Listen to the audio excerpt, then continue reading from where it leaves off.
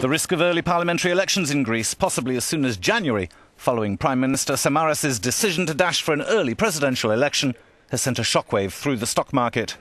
It had its worst day since 1987, seeing nearly 13% wiped off share values as investors ran to sell out. So if you are an international investor and the country you are exposed to is going into elections, or there is a possibility that the country will go into elections and you don't know the final outcome, the easiest decision you can make is just to sell and get out.